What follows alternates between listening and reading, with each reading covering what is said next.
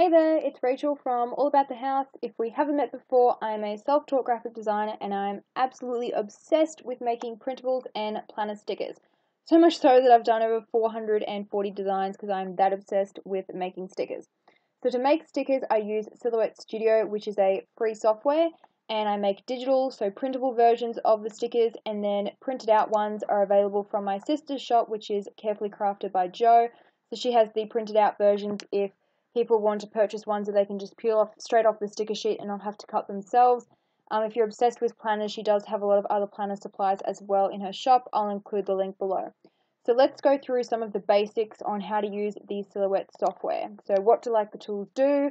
Just like a quick overview so you're not going, oh my god, this software just looks so complicated to use. Let's run through some of the basics. So the first thing that I want to point out is that it is a large program. It is a big program that's going to use up a lot of CPU or whatever the computer runs on that makes it go faster. It's going to slow it down if you have a lot of other things running at the same time. So if you use Photoshop like I do, shut that down so you've only got Silhouette open. If you've got a computer game open, I recommend shutting that down as well so you've just got the Silhouette program open. Alright, so the first thing that you're going to want to do is set up your design page. So for this one, I'm just using letter size paper, which is the standard size. And then for your cutting mat, you would choose whether you're using the Portrait or the Cameo. So the Cameo is the larger machine, it's more expensive, but you can cut up to 12 by 12 inches. With the Portrait, it's just like your normal letter size piece of paper, and it's a cheaper machine. It's way more compact too. My sister and I both have the Portrait and the Cameo. The Cameo is huge. The Portrait is way more compact. So if you're not sure which machine to get, I'd go with the Portrait just because it saves so much space. Alright, so now we need to adjust it so that we've got our registration marks on. So registration marks is basically where you need to keep your design within to make sure nothing gets cut off when it's printed and cut out. So in this registration marks button here, go to style and you would turn it on to Portrait, or this one here, we always just use Portrait, and that will give you this layout here, and then you can see this is the boundary where you should not put anything beyond. So if you've got something hanging out here, it's going to get cut off and it's not going to print properly, and the registration will probably also fail. So you want to keep it within these boundaries here. You can adjust your inset, so if you want it to expand out a bit more on the page, if you want to fit more on, you can expand out a bit more. Just don't go out too far, you don't want it to go all the way out to here, because that will get a bit tight. Probably go with about 0.4 is I think the settings that we use. I can't remember now. I set these up so long ago. And then just set that up so that you've got it ready to design. Okay, so now if we want to start designing, there's a few different options that you can do. The most frequently used tools that I use, and which you'll probably use if you're interested in making stickers, is the rectangle tool, the rounded rectangle, and a circle. So if you're using any of these, you can make an oval for this one or a perfect circle. You could do a rectangle or a square, and then same with this one, a rectangle or a square. So if you wanted to do a rectangle, you would just left click and drag, and then you can make your rectangle, and you can resize it. So if you click on this button here, click on your shape and then go to the scale menu, you can type in the dimensions that you want it to be. So if you're making a sticker for a certain size, you can type that in here and have those exact dimensions. You don't have to worry about when you're drawing it, sitting here going, oh, do I want it to be 3.874, 3.8, don't worry about that. Don't waste your time, just come over here and type in the exact dimensions that you want. So let's say we want it to be 1.5 by 1.9. Let's say you were making an Erin Condren sticker and you want it to be a vertical life planner full box size. That's the size you would go with. You'll notice when I was adding in the dimensions here, I unticked this lock aspect. Lock aspect will keep the same proportion, so if you adjust this one, it's going to adjust this one down here as well with the same proportion based on whatever you select, whichever one that you change. So if you want to keep, you're making a square or a circle, you would keep that ticked. If you want to keep them proportions, keep the sizing. If you want to change it, then you would untick that and change your size there. So if you wanted to make a perfect circle or a square from the get-go without having to come and manually do that, you click on that shape, hold down shift, left click and drag, and it will make a perfect circle for you, or you could do this with the rectangle tool to make a square, etc. Okay, so the next thing that you're going to probably use a lot is the text tool. So if you click here on the text button, you can then left click and start typing your text. So let's say I wrote to do. At the moment, anything that is in red is your cut line. I show, do a little screenshot of what we select for our colors. So each color in your design your line should be different colors. So if you don't want it to cut, I turn off the line. So you would click here and then go to your line color and hit this button here, and it will turn your line color off. If you do want it to cut, so for example, I want this circle here to cut at this point, I don't turn the line off, I leave it as is. Now for everything that you're doing, a different line basically means a different thing. So if you've got a red line, that you can register it in your cut settings so that anything that you've got in a red line, in that shade, it will cut. You can change it so that you've got like a black line if you just want an outline on your stickers but you don't want it to cut, and you can set all that up in the cut settings menu. I go through that in my e-course, which is how to make planner stickers. If you're interested, I'll include a link below. So you can set it up so that all different codes mean different things for your line colors. If you're making a sticker design or your text like we had here, I would recommend turning that off, and then you can go to your fill color and then click here and you can put whatever color that you like for your text. So you can choose from these preset colors that they have, or you can go to advanced, click around here and choose a pretty shade from all of the different options. If you wanted to color match something specifically, so if you wanted to have a color that perfectly matched your branding colors, or you just know that there's this shade of purple that's your favorite, you can type that in here in the RGB code, or you can type it in here with the 6-digit hex code. As for finding colors, my favorite source is Design Seeds. They've got really nice colors. I'll include a link below to the website. So what they do is they take a picture and then they extract out colors.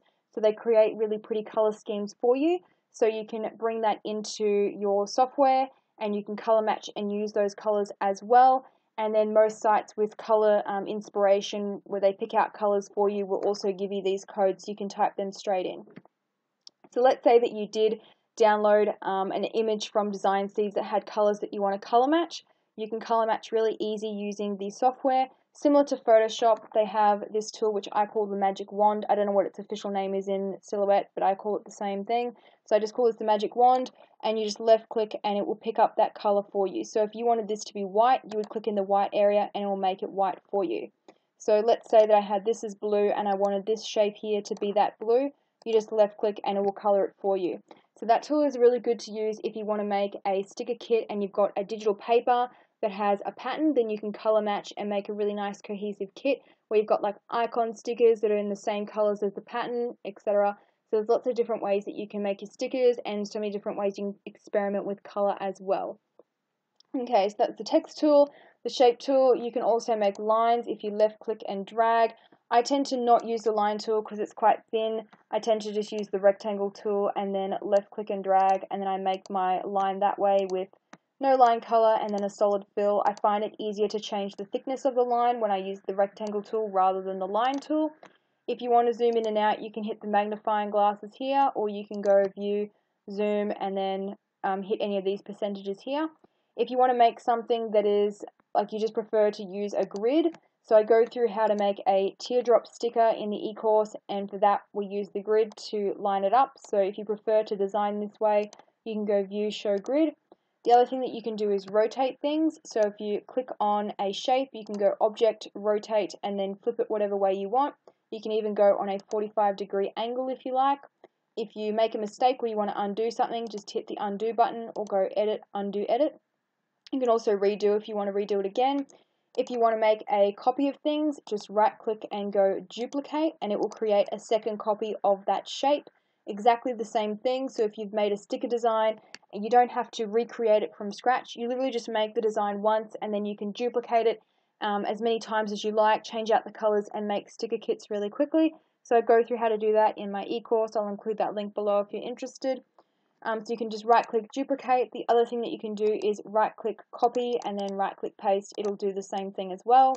If you wanted to relayer things, so you had this as like an inner section, and let's say you had this in white and you're making like a sticker like this, and you decided actually I don't want it like that, I want to just get rid of that, you can literally just move it off. You just left click and drag to move things.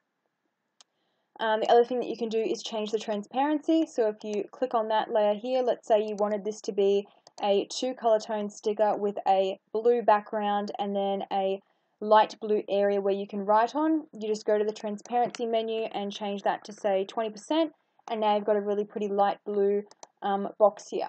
So if you want to align things to the center, let's say you were making like an icon sticker and you wanted the icon to be in the center, you just left click and drag, go to the align tool and hit center, and it will move it to the middle for you. So if it was like this, then you can see that it automatically puts it in the middle for you. If you want to make it really easy to move things around, you will just left click and drag. So you've got those selected, right click and select group. Now you can move that around as one piece. They're not all going to move as separate layers. So if they're ungrouped, you would have to move that layer, then move this one, which is just a waste of time. You center it, group it, and then you can move it all in one go. So that is basically the basics of using the Silhouette program. There are a couple of other little extra tips and things which I have in the, well, a lot of them, which I have in the course. Things like using patterns, if you want to do ombre, if you want to change line colors, if you want to resize things quickly. So once you make a design, you don't have to like recreate it from scratch. There is a way where you can just quickly change the size if you want to change it from like a little mini sticker to a big one or vice versa. I go through some screenshots of what cut settings you could use to start out. Note that there is so many different types of label paper that you will need to experiment a bit with your cut settings. So I give you like a starting point of some cut settings you can try, but it will really depend on your label paper, so you will need to do some experimentation. I'm not going to lie, it does take a couple of goes to get the correct kiss cut, or the one that suits your liking, so you will need to experiment a bit with your blade, but I show you how to set those up. I go through some other things that you can do, some little tutorials on how to do different types of stickers, like if you want to do routine tracking stickers, icons, habit tracking, some lists, checklists, ombre lists, flags, teardrop stickers, so many different types of stickers that you can create. Most of the tutorials are not that long. I think the longest is only like 15 minutes, and that one was kind of like a couple of tutorials in one where I showed a couple of different things in one go. Most of them are like probably 7 minutes would be the average, so you can make it a sticker really quickly, and then once you've watched that tutorial, you'll have your template made, and you can just keep reusing that template. You don't have to go back and rewatch the video unless you want to, and recreate the sticker. When you've made it once, you can then just reuse it again and again and again. So it makes making a lot of stickers in a short amount of time really easy to do. So if you're interested in enrolling in the course, I'll include that link below. That's it for this video. Don't forget to subscribe to my YouTube channel if you want more planner related tutorials. I do a lot of things in Photoshop as well, and then like some planner reviews, that sort of stuff. Pens, love pens, color coding. So if you're interested in that sort of stuff, make sure you hit that subscribe button, and don't forget to check out my blog and also the e-course as well. All the links will be below this video if you're interested in going and checking them out. Thanks for watching.